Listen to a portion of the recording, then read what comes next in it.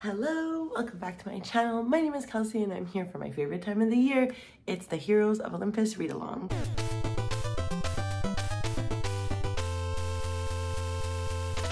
So as I introduce these vlogs every month, each month, me and my friend Honani have been hosting the Percy Jackson, which turned into the Heroes of Olympus read-along. So every month we read a book from our King Ricky Boy, Rick Riordan. This month it's The Mark of Athena, and I cannot stress enough how excited I am for this book. Firstly, because a lot of people, when they talk about the Heroes of Olympus series, they mention quite frequently that The Mark of Athena is their favorite book in the series. So that's one of the reasons I'm really interested in this.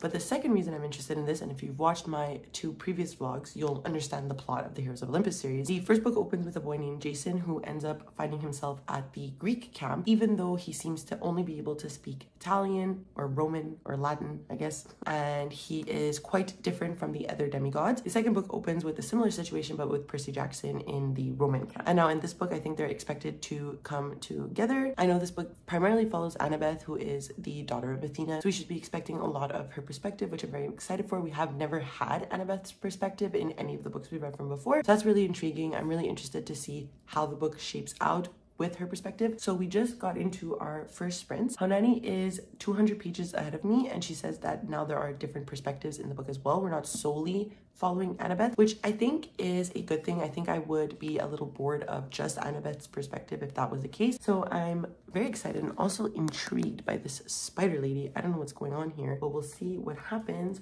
So yeah, this is the beginning of the Mark of Athena vlog.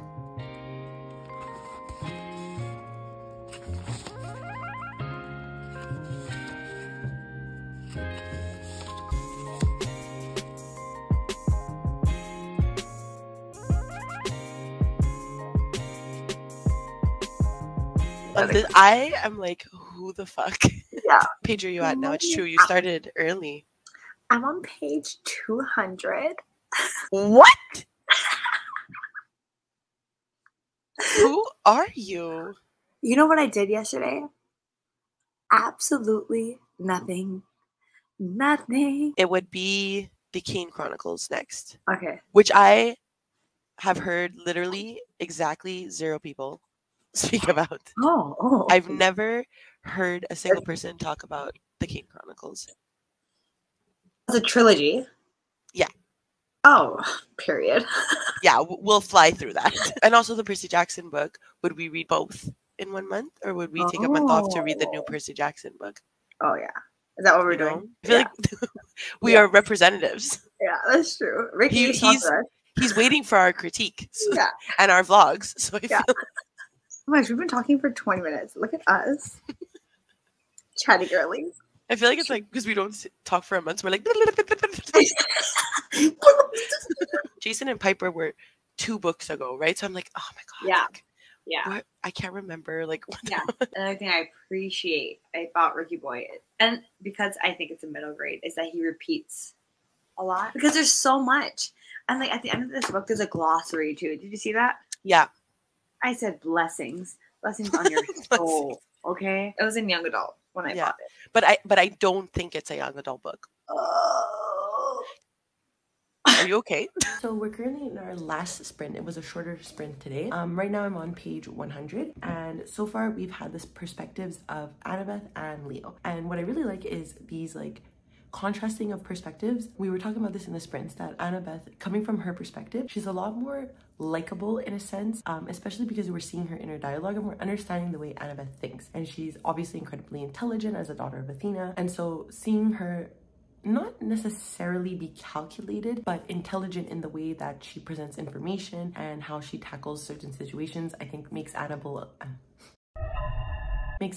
a much more likable character. And then when you contrast that to seeing Leo, who Leo is a new character that we're seeing. Leo is also much more, not younger, he is younger, but younger in a sense of the way he thinks. And what we saw happening is that something's going on with Leo. In one scene, he was overcome by a a certain feeling, and he attacked the Roman camps. And I think that that's interesting because we are often seeing in this series specifically a contrast between the Greeks and the Romans, and Leo didn't want to attack the camp, but he ends up doing that, and that causes that friction between the two camps. What I like is that Frank and Hazel join the team regardless because they are part of the prophecy of the seven, and so they're not mad at Leo and they're kind of understanding of him, and I enjoy the friendship that's building between him and Hazel. Basically, Leo is he's more charming in a sense. The chapter that I just finished on, Leo and Hazel they're getting like a bronze mirror from Narcissus, and I really liked seeing Narcissus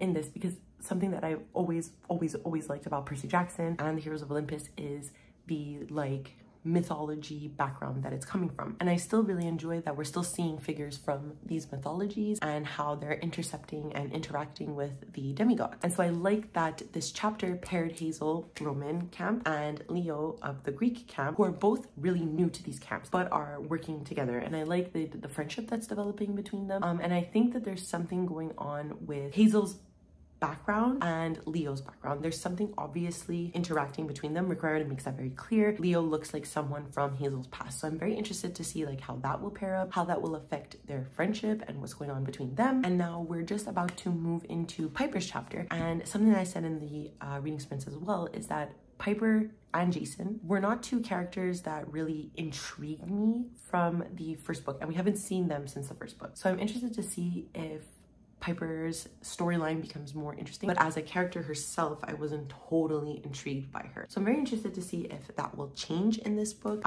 We still have quite a bit to go. I'm not even like a quarter of the way done, so we'll see what happens as it develops. We have about 30 minutes left in the sprint, so I'm going to try to read as much as possible and then probably take a break to make dinner, pasta, whatever, and then we'll continue from there.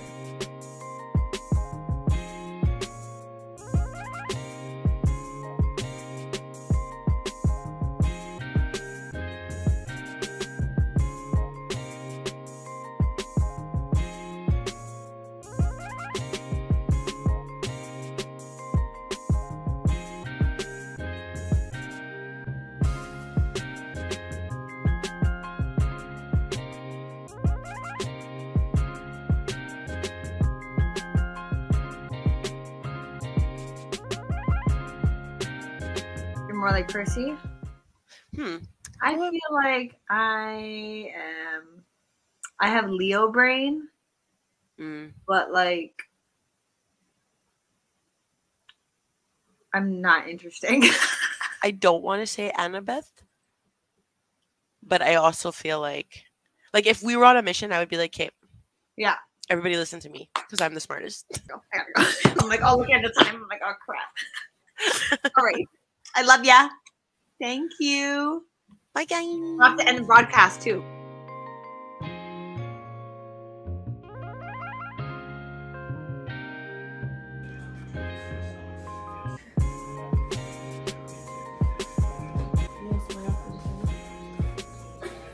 Film it.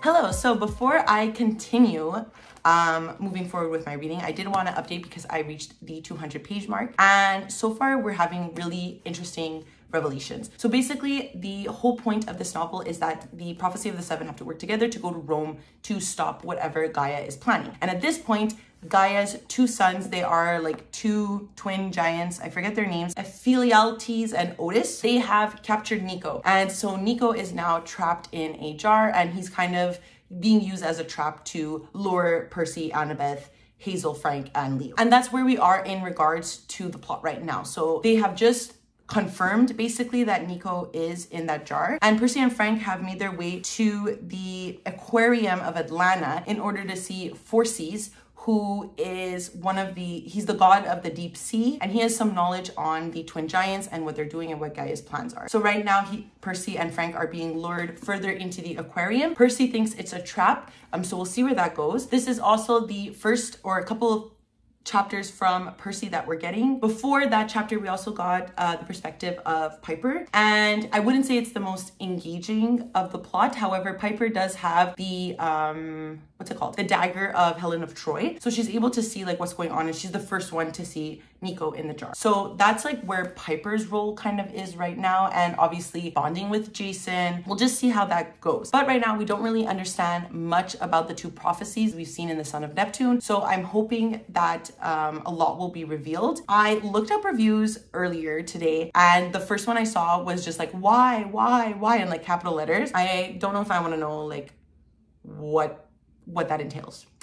But we'll see. I will be continuing this, but tonight I think I just want to get maybe to page like 250, like maybe another 50 pages, because I do want to focus on Words of Radiant as well, because I am reading 200 pages every week. So I would like to knock out those pages pretty early on in the week so I could focus on other things on my TBR.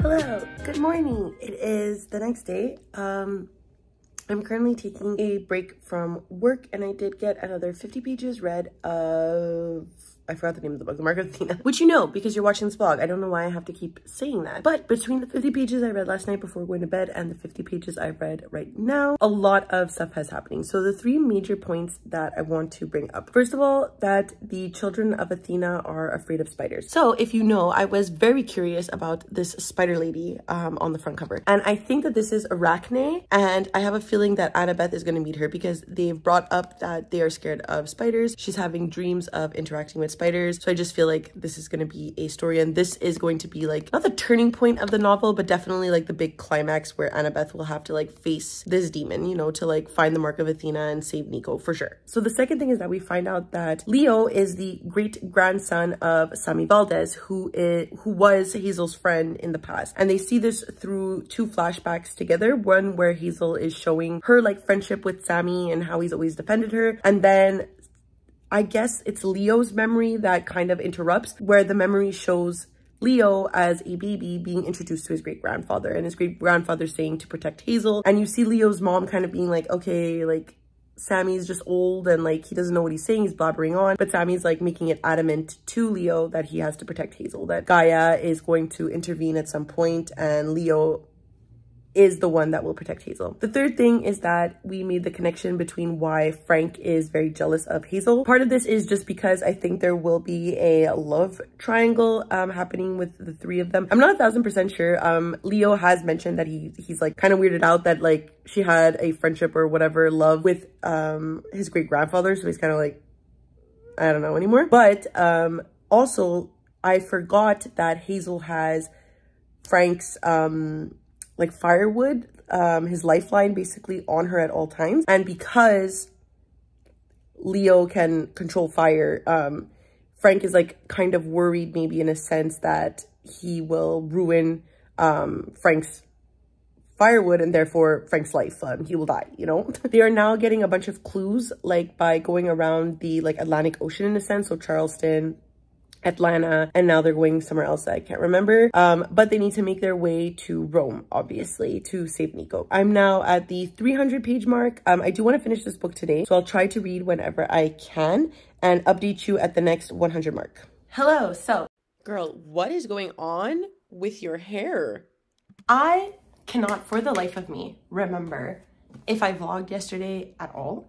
I think I did, but I did end up getting to page 450 last night. So I read a total of 200 pages yesterday, and obviously a lot happened. But I do want to talk about how I'm feeling overall about the structure of the novel, because I definitely think that this is one of the Mark of Athena's downfall. So because it follows Percy, Annabeth, Leo, and Piper, Hazel and Jason are kind of left in the background, and that really stifles, I find, the novel overall, particularly because Hazel and Jason become kind of like background characters. They're a little annoying, if I have to say so myself. So basically, because Hazel's main motivation is to get to Nico and to save Nico, when she does appear in the novel, even though we're discovering more about her backstory and learning about Sammy and how it relates to Leo, Hazel is kind of left with two motivations, it seems. One, this love triangle between Leo and Frank, and she's kind of like, guys, stop fighting over me. Or she's like, hey, my brother is about to die, like, let's go save him. And that's all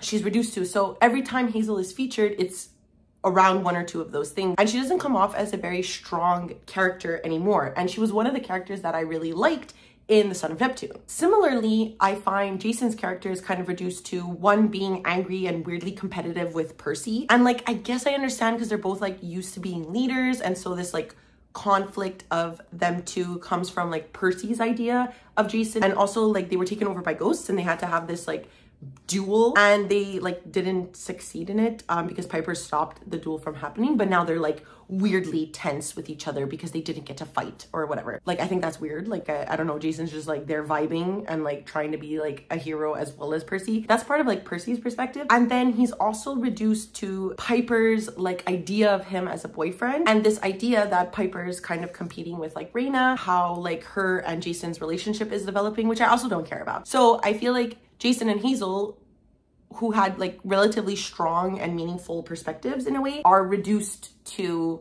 like nothing characters that really bore me. And I think that that's partly because of the structure of the novel, because it's now following 7 gods but only 4 perspectives. We're really reducing those 2 characters. I want to check if in House of Hades we have Jason and Hazel's perspective. I would assume so because of Hades. So I feel like Hazel's perspective, yeah, Hazel has a perspective, Frank has a perspective, Jason has a perspective as well. So that makes sense, just because I feel like they're so reduced in this novel. They would have to kind of be developed here. I also feel like that makes the novel feel choppy because we're following characters and then something's happening with the other characters, but we're not seeing that. We're only being told that. So things will happen and they'll meet back on the Argo, back on the ship, and they'll be like, oh, we did this. Oh, well, we did this. And we know what, like, for example, Leo did because we're following him, but then we won't follow like what happened with the other characters, and we're just kind of like told what happened to them, which I think is like really stilting the novel. I currently just read Annabeth's part where she is caught by Arachne. So that is who this is. And Arachne is a like Greek mythological figure who was sentenced to being a spider forever because of Athena, and they were kind of like competing to see who was like the best weaver, and Athena was like not happy with her and turned her into a spider. So obviously she does not like Athena, and she does not like the children of Athena, which Annabeth is. I really enjoyed those couple of chapters because it's really showing Annabeth's perspective. It's also really showing how smart Annabeth is. And although I wouldn't say the challenges are like that difficult, obviously this is a middle grade novel, so they're not like the hardest puzzles to solve, but I appreciate that it's really showcasing Annabeth's ability to critical think, how it's showing Annabeth's ability to think in the moment and solve issues right away. It's really demonstrating her strength, and also it's demonstrating her architecture skills, her weaving skills, other aspects of Athena that we don't really see in the novel because we never saw Annabeth's perspective. So now we're moving into Leo's perspectives, and right now they are trying to find the underground city of Rome in order to find where Nico is. So Leo is with Frank and Hazel. Hazel has just gone under the city. Again, this is what I'm talking about. Hazel is going under the city to kind of explore and see like if there's pathways that they can find. But right now we see that Leo and Frank are currently being attacked by those 3 ghosts that had taken over their bodies in the beginning of the novel, come back to kind of attack them, and they're taking over the form of these American kids. Oh, something else I wanted to mention is that Frank also doesn't have a perspective, and therefore Frank is kind of reduced to, again, Hazel, Leo, Frank, like trifecta of problems. But then also I find like Leo's really making fun of Frank a lot, and I don't find that nice, and I don't understand why that's happening. I guess it's like supposed to be like a jealousy perspective, and that's why I feel like the novel is stilted, because we're not really understanding this love triangle. We're kind of only seeing it from Leo's perspective. If Leo is jealous, I would like to know that he is, and that's why he's making fun of Frank. You know what I mean? And so I don't feel like Frank deserves to be bullied by Leo. I don't know. I'm very confused on my feelings of this book because a lot of people praise this to be like the best Heroes of Olympus book, and it's just not giving it to me. It's definitely still a 4-star, but I'm noticing a lot of problems with it. So I have about 100 or so pages left. So I'm definitely gonna finish this today and I'm gonna come back with my full thoughts. Okay, so if you hear my washing machine in the background, no you do not. But I have read so many reviews where people are talking about the ending of this book and why Percy and Annabeth, why? And I thought they just broke up. But I'm currently on page 564 and you know when like you can just sense something coming? Like Hazel's like, her ankle, cut it. So Annabeth, something's wrong with her ankle. And we know that she put it in a makeshift cast, but I think something crazy is gonna happen. So I wanna record my reaction reading this. I'm on page 564. If you've read the book, maybe you know what's gonna happen. We have exactly 8 pages until the end of the book. So I feel like it's gonna be crazy and I would like to know why.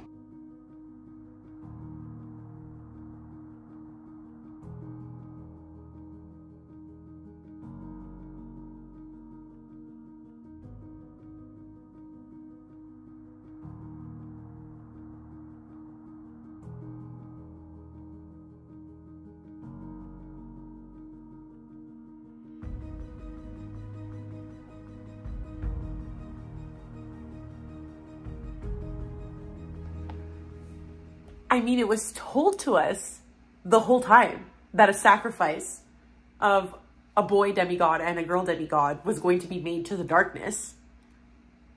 I should have expected this.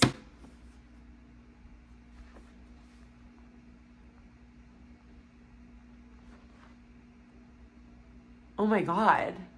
So as you saw in the last clip, I finished The Mark of Athena by Rick Riordan. Oh, how to rate this book. As a whole, in general, I think the plot of this book was really solid. It was engaging. It really allowed us to expand on new characters, particularly Annabeth. She is a perspective that we have not seen for 7 books. I also feel like this novel really opened up in the lore of the universe. We learned a lot about Greek gods in the Percy Jackson series. And as we know, this series is bringing together Roman mythology with Greek mythology. And we haven't learned so much about their Roman counterparts, the Roman gods and the Roman lore. So I found that this novel really demonstrated the Roman aspect of history. It described the fall of the Greek Empire and the rise of the Roman one, and how the two mythologies are similar in a way but differ in multitudes of ways. This is mainly due to the fact that Rick Riordan has included 7 main characters in the series. And while this can be really exciting to a lot of people, it's kind of like the Avengers of the Rick Riordan universe,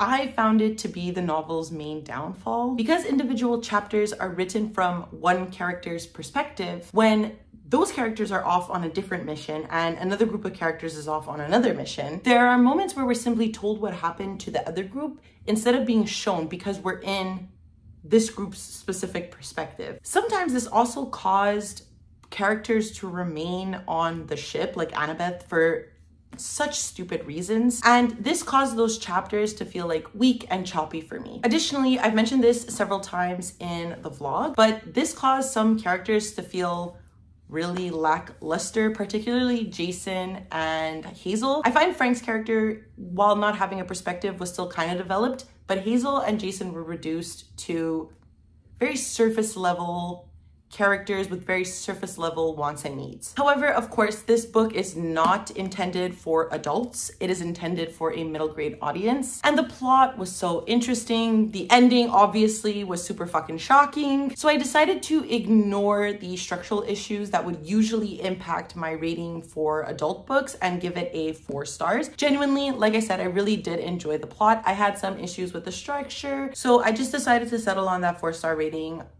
Overall, enjoyed this, and overall, I hope you enjoyed this vlog. So as it is the end of the vlog, if you would like to follow me on any of my other social medias, I do leave a link down below to my Twitter, Goodreads, and Instagram if you would like to follow me there. And of course, as I always say, please do not forget to like, subscribe, and ring the notification bell It does wonders for my channel and makes me feel really good. And that's it. I never know how to end these things. Hope you're enjoying the Heroes read along. And I will see you next time. Okay, bye.